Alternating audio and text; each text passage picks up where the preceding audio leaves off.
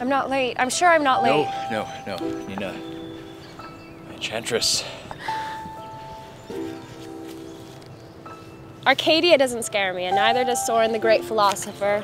But there's Alexander, the great writer. His stories are so wonderful.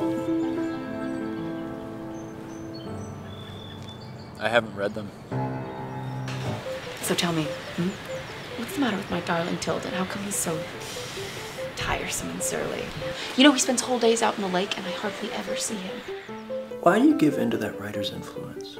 Well, you don't understand him. He's a person of the highest refinement. You and I are at each other's throats because of him. Meanwhile, he's out in the garden laughing at us, cultivating Nina.